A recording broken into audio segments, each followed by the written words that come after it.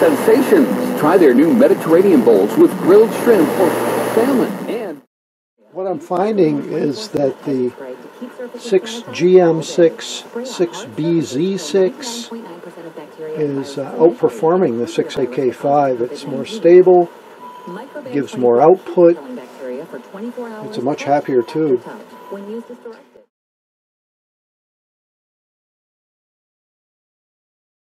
So I don't use the term magic or magic circuit very often. But when it comes to the super-regenerative detector, we've got something fairly special. There's a lot on the internet, and there's a lot all over the literature on this, and very little information is transmitted. It's very hard to explain something when you don't understand how it works. And there are three things happening at once in this circuit. It's very difficult to describe what's happening in a circuit that's so simple, yet is doing so many things at once. This is part 2 of the Super-Regen series, and I think you're going to be really interested in what we're going to do with one tube.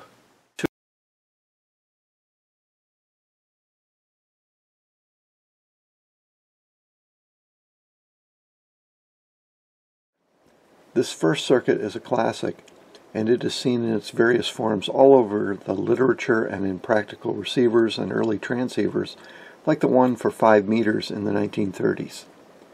The strange connection of the tuned circuit between the plate and grid is an often misunderstood oscillator called the Armstrong or DeForest ultra-audion. Sometimes it's called a Colpitts audion, a Heising, Cockaday, Marnacke circuit, and even sometimes the super-widget oscillator.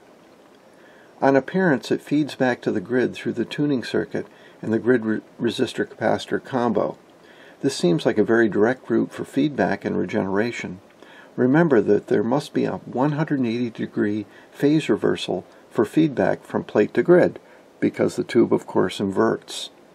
Actually, the feedback is done in a conventional way. You just can't see it. The internal capacitances of the valve do the trick. This is really a Colpitts oscillator. These internal capacitances are usually never shown in any diagrams, and thus the circuit looks very simple compared to most oscillators. But if we redraw the circuit with them shown, it's easier to see that this is in fact just a Colpitts oscillator. And C2 is the grid to cathode capacity of the tube, and C3 is the plate to cathode capacity of the tube. So when you look at those two capacitors, we have a capacitive voltage divider network just like the original Colpitts. So rather than being a brand new type of oscillator, the ultra-audion is actually a Colpitts oscillator. And with these three diagrams we can see an original Colpitts with the capacitive feedback. And we can see the second one, which is the ultra-audion oscillator without the extra capacitors drawn. And then the third diagram shows these invisible capacitors in the circuit. There is a little complication, however. Notice the center tap. Now this messes it up because that changes the topology to a classic UHF Hartley. So we're blurring the lines between ultra-audion and Hartley oscillator, the way this is drawn. So you can see how a split stator at this point for C1 would be superior, because you could make the rotor grounded, and now hand capacity would not affect the tuned circuit like it would in the circuit shown. And sure enough, the first one that I built, the hand capacity was a real problem. You have to use a shaft isolator in order to get away from that if you're using a very simple capacitor like that 35 puff that we were using. So what about the quenching, the self-quenching circuit? If we consider that the tuned circuit and the radio frequency choke are both short circuits at ultrasonic frequencies, now we can see that this is nothing more than a temptation for what we call motorboating. And this motorboating effect, killing the oscillations at some high rate, it's affected greatly by the tube and the bias, but you can see that we could call this squegging.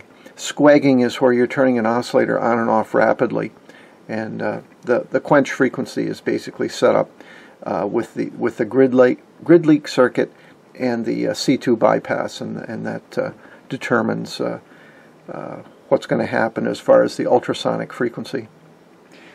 What else? Let's take a look at the second circuit. Right off the bat, this one looks more conventional. You can't see it, but it's really a Colpitts oscillator, here made of the tube and socket capacitances between the control grid, cathode, and ground. This handles the RF oscillator. See that grounded tank? That's really nice because that eliminates the hand capacity issue pretty much altogether if you put the rotor, the grounded rotor configuration on C1. Also, did you notice that both of these either use a choke or an output transformer? That's going to give the most recovered audio. Remember, these are basically very simple grid leak detectors. So the audio is a grid leak detector setup. And buried in all of this mess, we have several things happening at once. We have the RF frequency, we have the quench frequency oscillation, and we need to separate the audio from both of those. And that's what the low-pass filter is all about with C2 and C3 and RFC2. So before I get into a long-winded discussion on exactly how a super-regenerative receiver works, let's consider this picture.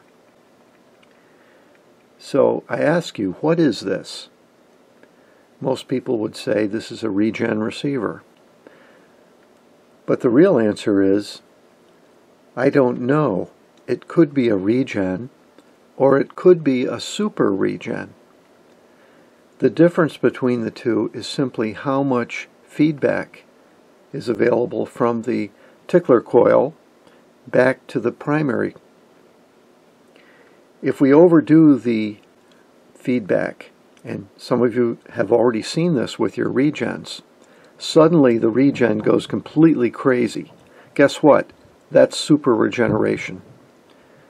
So think of a super-regenerative receiver as just a regenerative receiver that's got a massive amount of extra feedback. So it turns out that the Ultra Audion oscillator and its topology is a feedback system that has so much feedback that it's almost impossible to stop it from oscillating. And that's why this is used for the super-regenerative receiver rather than the conventional regen with the tickler coil. Both are viable. But how does it really work? What is this super-regenerator? First, let's consider a regenerative receiver. The output of the receiver has positive feedback applied. Some of that output's fed back in phase. This is our simple regen. Any signal present at that time will be amplified repeatedly, and this can produce signal amp levels of 1,000 times or more. We know we can get great amplification with the regen. It's possible to achieve gain levels approaching infinity by using positive feedback techniques like this with the circuit on the point of oscillation. In reality, infinite gain is not possible because of issues like losses, phase shifts, stray capacitances, and so on. Oscillations initially build up from noise within the tuned circuit. The grid is driven into the positive region during the peak of oscillation. The grid leak, R, for us R1, in discharging C, in our case C2, is great enough that the tube is basically cut off for a greater portion of each oscillation cycle, up to the point that it cannot overcome the circuit losses during the rest of the cycle. After building up exponentially from noise to the level where the grid current flows during the peak of oscillation, the oscillation then begins to decay rather gradually until the instantaneous grid bias is above cutoff for the tube.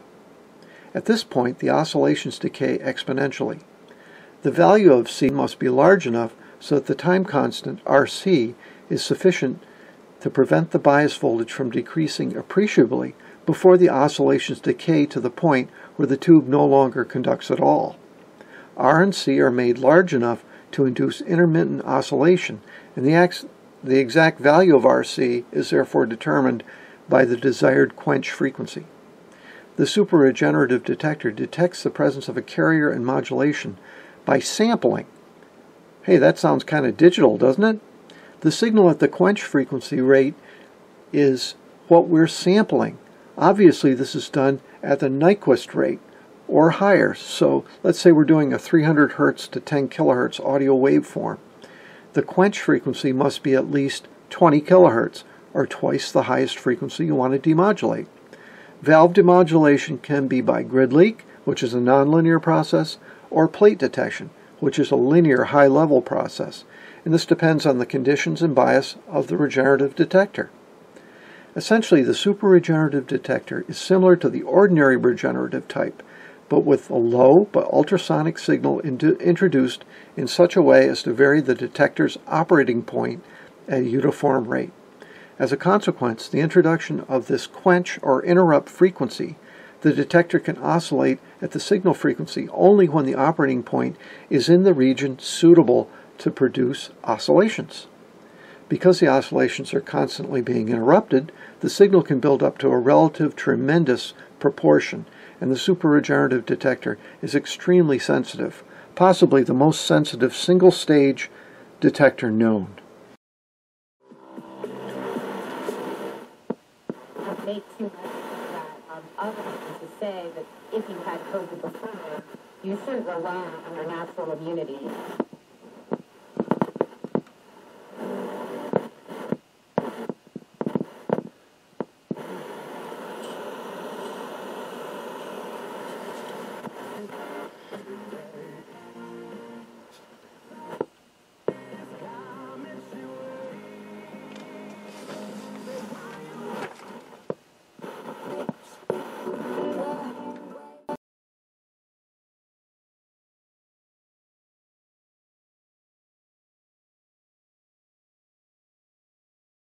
When it says to use an RF choke value that is suitable for the frequency, what does that mean? What is suitable?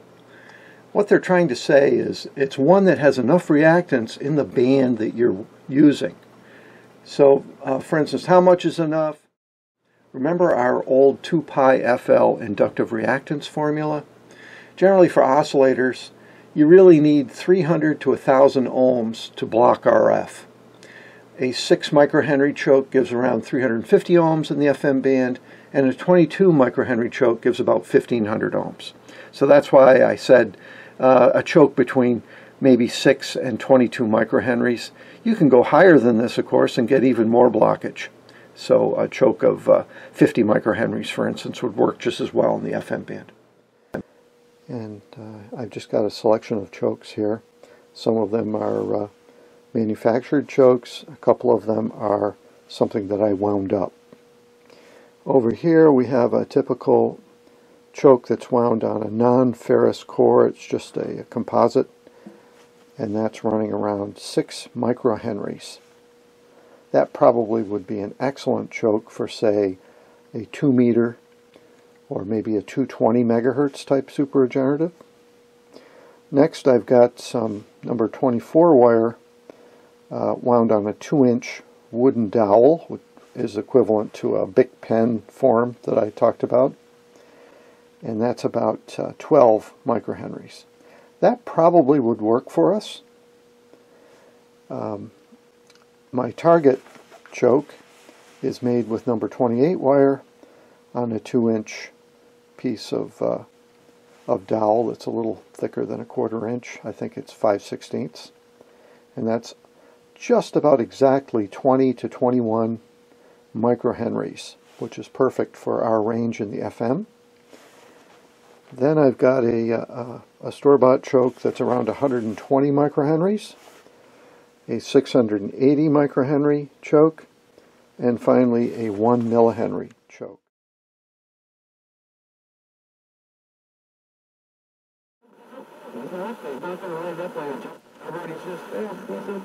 He's okay, I mean, but...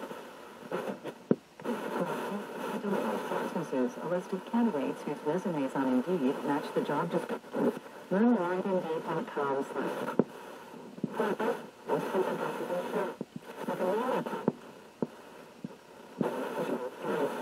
So this is a 6AU6A.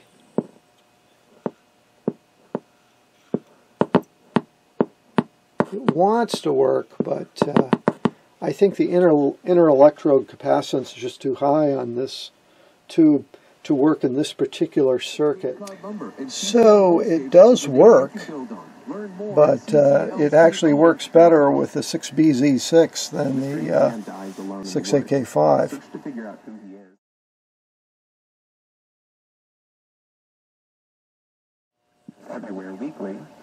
With the potentiometer that I put on this, which the original doesn't have. I've also got a low-pass filter, which the original does not have. So I'm putting a lot of band-aids on this circuit to make it work. T-Mobile.com. Is it acceptable to go to McDonald's just for a drink? Why, yes. Yes, it is. It's more than enough. Federal civil charges where documents unsealed today reveal a federal grand jury indicted Tutal J. Alexander. The circuit is pretty squirrely.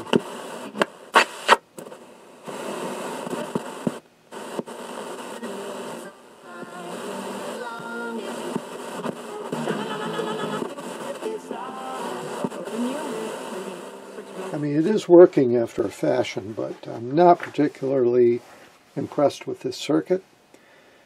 And is it an FM receiver? Yes, it's working, but it's a little tough, and it tunes fast, and it's quite unstable.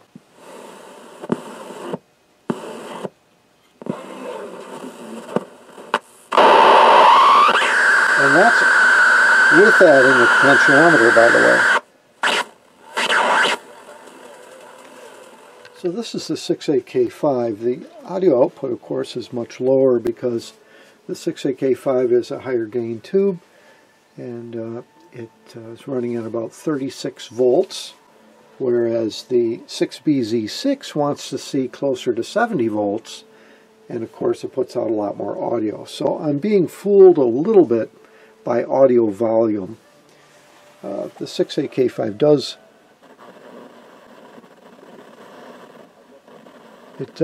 pick up stations, but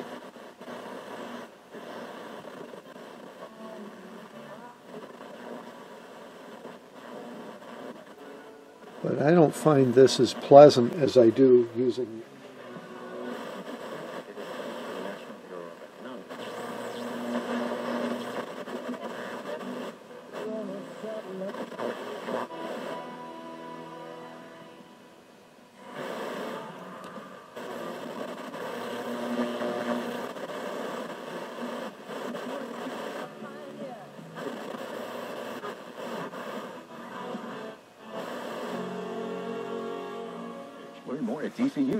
So the 6BZ6, of course, it's more output, you're running a little more voltage on the plate. So you can get here on the plate. Yeah, it's about 76 volts. Once again, coming to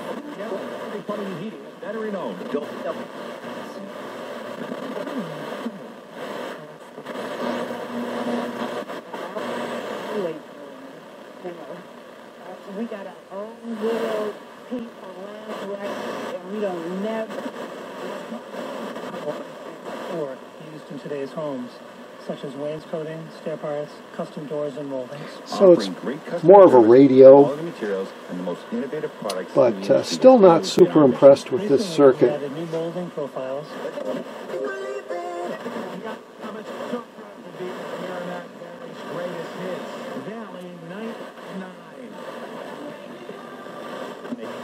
It's a time of intimacy between two people who enjoy being with each other.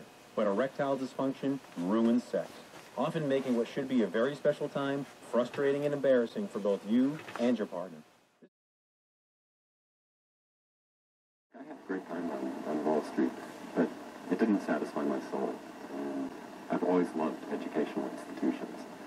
My father was the university professor. My grandfather was the university professor. Swenson, too, taught a class at Yale. Yeah, that's like we're like the very likable high school math teacher. But pretty soon, he was revolutionizing the way universities invest their money. Instead of just buying a simple mix of stocks and bonds, with Branson, it was also real estate. Facilities in New Hampshire have the green light to begin loosening some restrictions.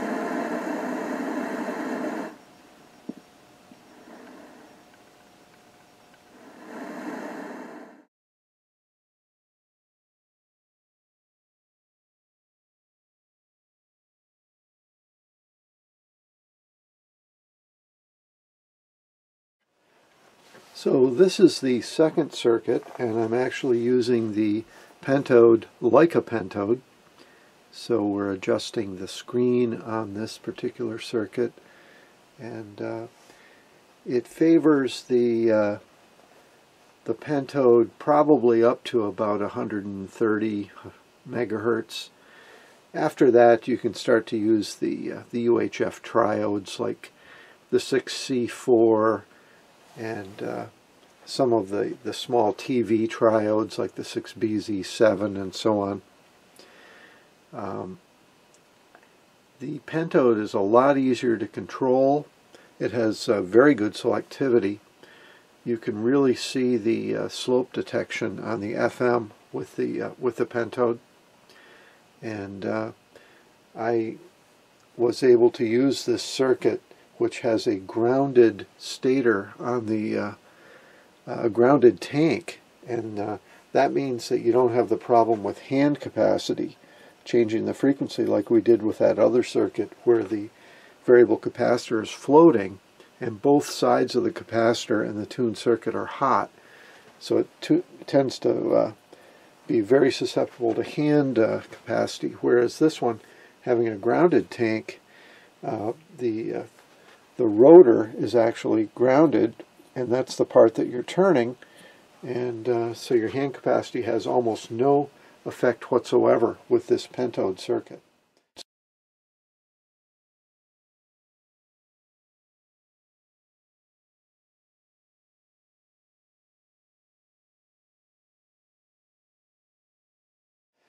I did notice when I put this new variable capacitor on that only has 2 plates that I was not able to cover the entire FM band. So I would say maybe 3 plates is appropriate to cover the whole band. But it gives me, you know, some good band spread at least. So let's turn this up and see what we can hear.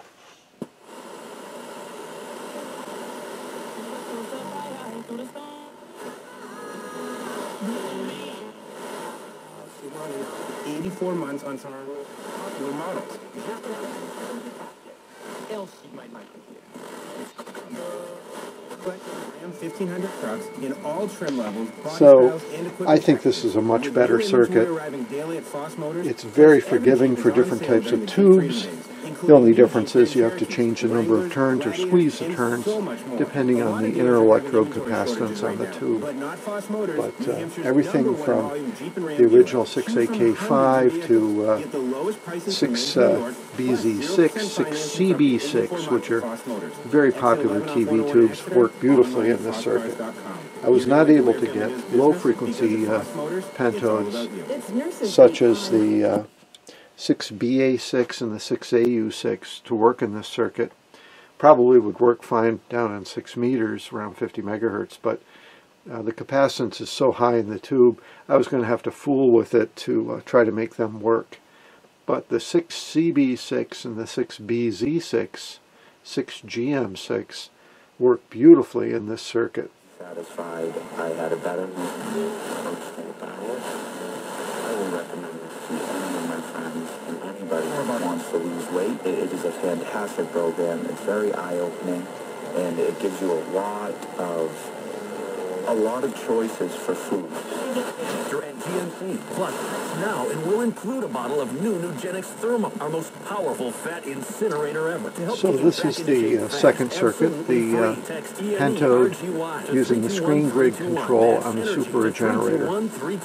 By the magic of radio, we're going to take you right up to Jimmy in one of America's great cities. This circuit is preferred up to about 130 or 140 megahertz. After that frequency, triodes really start to show advantages. In but 6 meters, 10 meters, low frequency, and certainly here in the FM band, this conventional pentode super-regenerator is superior.